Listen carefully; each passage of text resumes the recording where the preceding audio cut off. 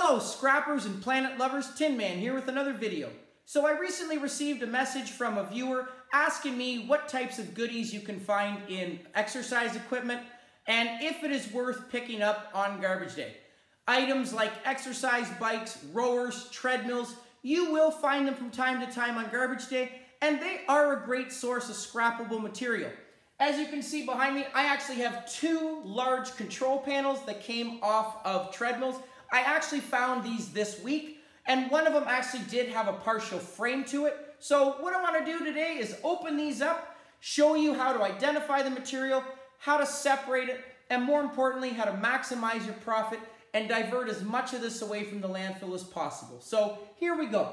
As mentioned, one of them did have a partial frame.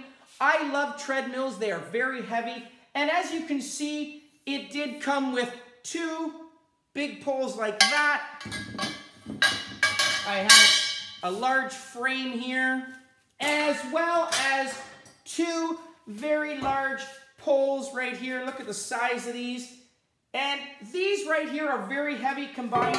These 5 pieces weigh together 45 pounds. And at a scrapyard, these would be put into steel. And what I want to do right now is actually talk about the difference between steel and another category, tin or shred. I have had some viewers comment about they don't have tin at their scrapyard, they consider it iron, and it does depend on where you live. In southwestern Ontario, we have, as I said, steel and tin or shred weight price, and the difference between them is thickness. In order for it to be classified as steel, it has to be thicker than 1/4 inch, and it usually pertains to structural beams. So these types of structural poles, items like your trampoline poles, I-beams, very thick, so those will be steel. And currently right now in London, Ontario, they are going for 10 to 15 cents a pound, which is an excellent price. Tin or shred is another category. That is stuff that is thinner than your 1/4 inch. And items like your metal frames from your washing machines, dryers, ovens, microwaves, furnaces, those are all going to be classified as tin or shred. Sometimes you'll see on the ticket. That right now is usually going for about, in London, Ontario, 10 to 13 cents a pound, so a little bit less, but both are at an excellent price. So you definitely want to make sure you separate it, and hopefully for you, that does answer that question. I do have a number of poles that I've been saving up, so all of this is going to go into my steel in one load. So I'm glad to get rid of it, but again, very heavy, 45 pounds here, which is excellent. Inside of these two poles, there were some wires that would connect to the control panel. So the first wire that I do want to talk about is this wire. And if I take it up to the camera, I have already removed this out of that leg there. You can see there is, if I take it to the camera, a metallic mesh around that. It's usually aluminum. And wire that has that metallic mesh around it like this, or another one common is your computer cord that goes in from your monitor to your tower. Those are going to be classified as low-grade wire. And currently right now in London, Ontario, that is going for about 80 to 90 cents a pound. So a good price. You do want to make sure you separate it from your other appliance wires that are going to be higher value. And there is some other wires in here, so you definitely want to make sure you separate them. Getting in more to the control panel here, I could bring this in as is and get electronic price or e-waste price. And that's because this control panel has a lot of buttons to it. There's going to be several circuit boards on this.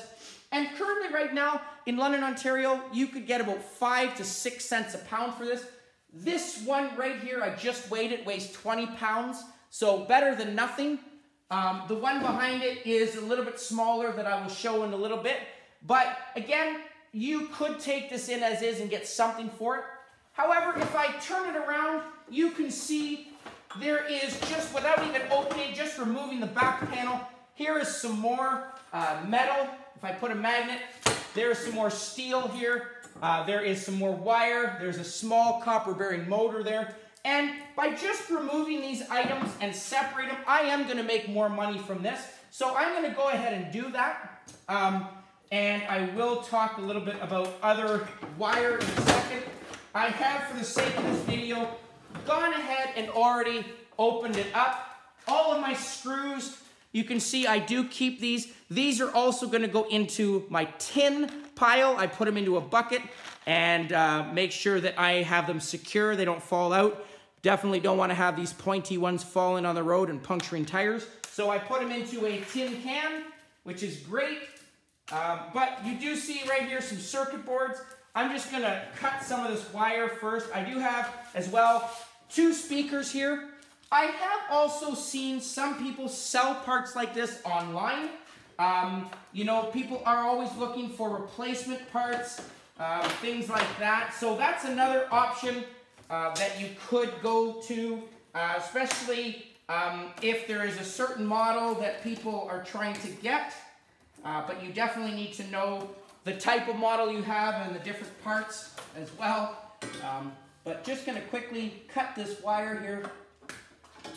Very easy to do if I can get at it. Just want to pull it through. Now, this wire is going to be classified a little bit different. This wire, if you look at it, does not have inside of here, once I remove this little frame or plastic sheet, this wire does not have your metallic coating on it. These are all individual strands that I do want to pull out of here. And this wire right here is going to actually be classified, if I look at it, it is copper. I want to make sure I look at it. So this is copper. So this is actually going to go as appliance wire. And because there's only one coating on it, this is going to go right now as 60% appliance wire. And currently $2.74 a pound in London, Ontario. That is the reason why I actually removed this sheath to it. Had I kept this sheath on it, this would be lower value. It would go as 40% appliance wire and is currently going for $1.64 a pound, so $1.10 less. So definitely a good way to upgrade just pulling that sheath off. One thing that your scrapyards look at when it comes to appliance wire is plastic to copper ratio and copper recovery. The rule is usually one coating of plastic on the wire, you're going to have higher copper, so more value. Because if it had this exterior sheath on it, it would have had more plastic, less copper, so less value. So definitely great way to upgrade, but this is going to be definitely different category than my low-grade wire that had the metallic mesh around it. So definitely want to make sure you separate it.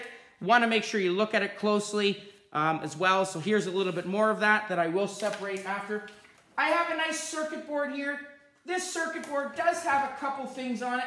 I'm just going to get my screwdriver just to hopefully remove it. I want to take this part off. Again, these speakers, I have seen people sell these online. I actually will take the copper off. There's a little bit of copper you can see there as number 2 copper. There's not much, but it's a little bit. But I also, because there is metal on this, I could also throw this into my tin shred. But I am not going to take this off for this video. I'm just going to show it to you. This circuit board does have a small crystal oscillator that I take off. I don't see any gold on it. And the nice thing about these circuit boards is I could bring these circuit boards in still and get e-waste price for these. You do want to check. There are different categories for circuit boards, but at the one that I go, because there is no precious metal on this one, it's going to be my low grade, so probably 5 to 10 cents a pound. I have seen some people get 10 to 20, depending on where you go, so you definitely want to shop around. But I want to open this box here because this box looks like it's going to have some goodies in it.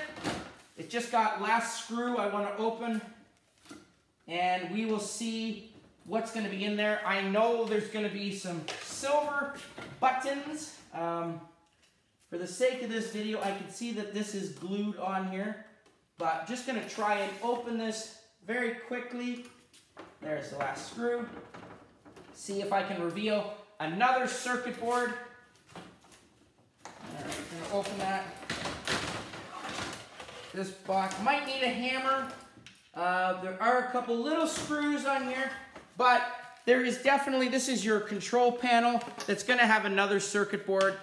There are small little screws that I'm going to have to open up in a second afterwards. I'm looking for my little screwdriver.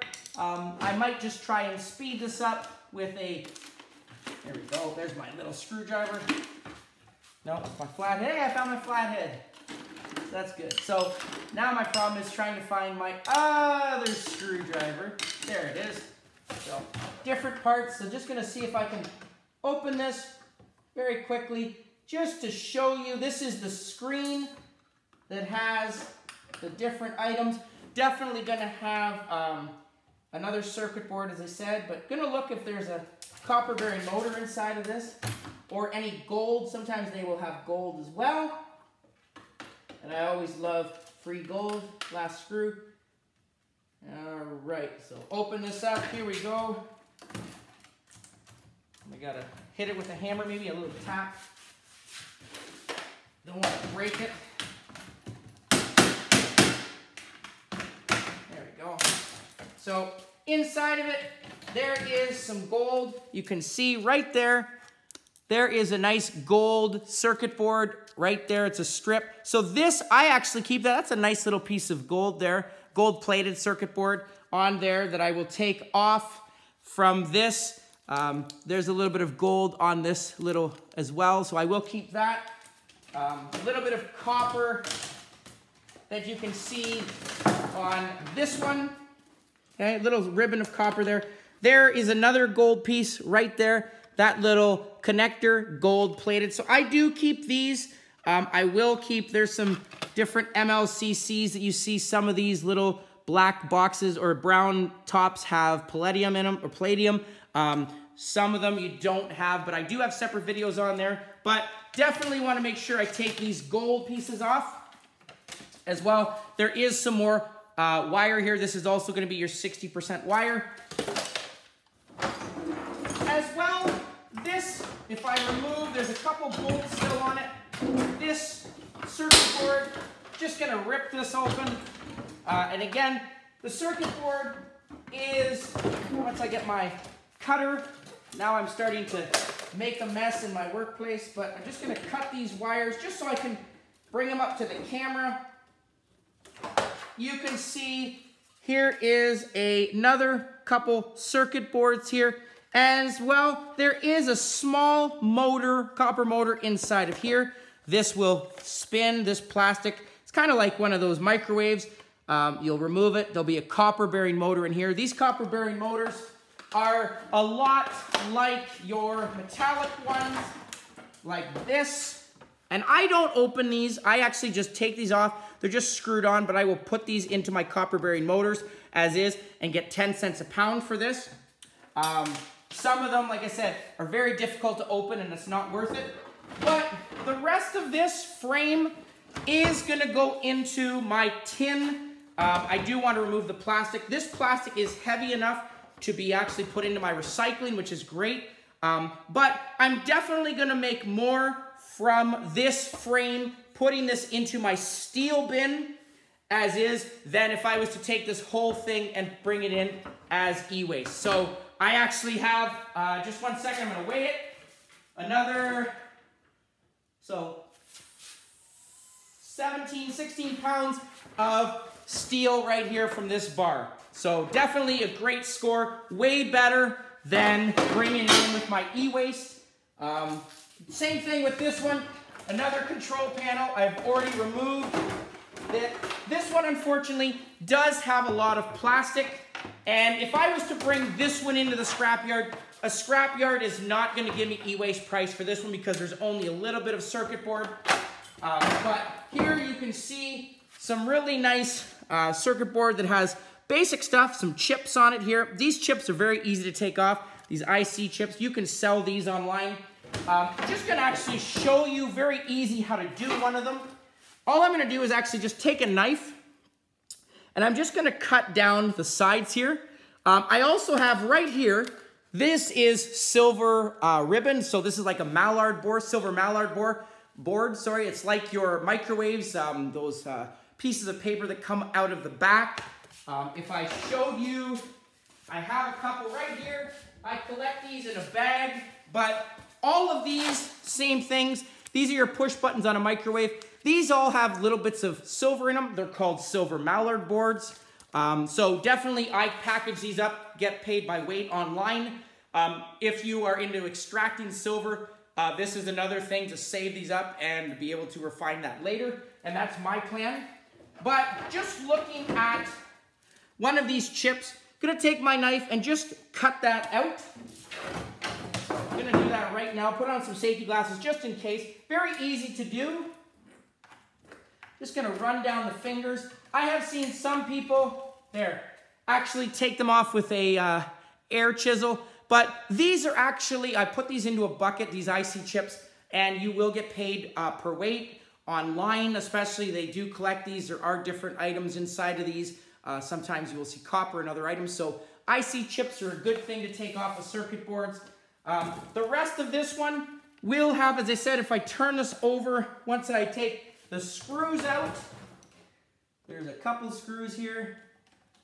Very easy to do. Obviously, make sure I keep all my screws in my bin, but definitely gonna have some silver. The rest of this board, once I remove those little chips and the silver, I can still bring in this circuit board as is and get e-waste price for it. So still getting something. So last screw, just taking that out. As you can see, a lot of work, but in my opinion, worth it. Okay, so there is another circuit board. Nothing really on this side, but again, this can be heavy. They run pretty good, so 5 cents a pound for this. Once I open this up, just taking a knife, I'm gonna try and peel that off to get all of these mallard boards. So I'm gonna try that for you. Might have to take a little bit of work, but we'll see. Just like a microwave sticker, there we go. Watch this, there it is. So look at that. There is my mallard boards, my silver mallard boards. Very easy to take out. Again, put a knife under that as well. It's just taped in. Sometimes there are 2 layers or 3 layers in this case, but I gotta get deep into that. Hopefully you can see that. Just peel that up. There you go. So there is some silver mallard board that's coming off of that. The other one's gonna have it as well. But again, I take these and I will store them up and I will hopefully refine them later. So a great score. Easy video, hopefully a quick video. I do have other videos showing how to take the whole thing off, but just a lot of screws. But hopefully that answered the question. Yes, exercise equipment does have some great material. These ones, as I said, had precious metals like silver and gold, had a lot of steel, and steel right now is at an amazing price. Had a couple Copperberry motors, small ones, definitely some wire that you definitely want. And unfortunately, this one didn't have it, but they always have a nice thick appliance wire that you plug in. Those would definitely be going for your 40% recovery, very thick, very long. But again, usually in the scrap world, that is something that a lot of times people will just cut and drive off with and just leave the rest. But in my opinion, the whole item is worth scrapping. Great item to pick up. So hopefully that answered the question. Please comment down below. Like, share, subscribe. Keep those questions coming. Tin Man out.